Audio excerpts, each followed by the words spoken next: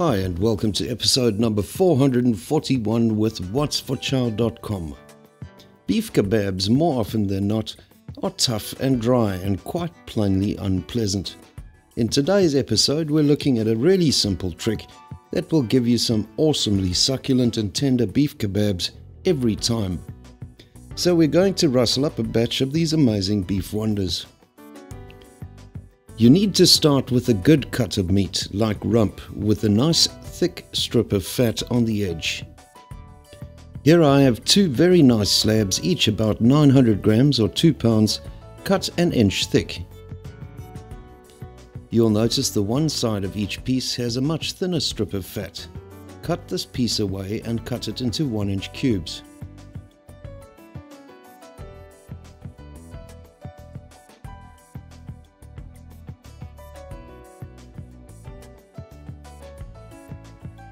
To bard the cubes of meat that don't border with fat, we are going to borrow some of the fat from the thick layer on the other side. Use a sharp knife to trim away the fat, leaving only about 5 mm or 1/4 inch of fat behind. Cut the meat into 1-inch cubes, then slice the strip of fat into 5 mm bits. Continue with the remaining steak. To thread the skewers, start with a cube that has fat.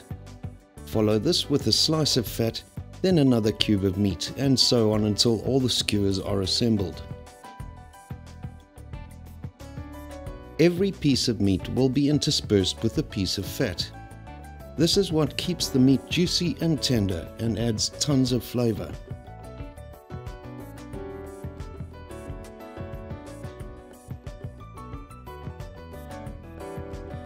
Transfer the kebabs to a large roasting tin and season them liberally with the seasoning of your choice.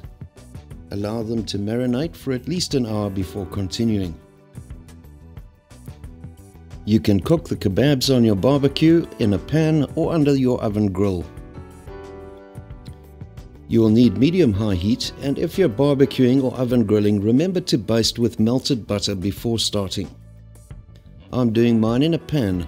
Heat the pan to medium-high and add 60 grams of butter. You will probably need to cook 2 batches if you're using a pan. Grill the kebabs for 2 minutes and 30 seconds per side, remembering that they have 4 sides, giving you 10 minutes in total. Remove the kebabs from the pan and serve immediately with the accompaniments of your choice. Thanks for joining us today. Please subscribe to our channel and we'll see you again tomorrow.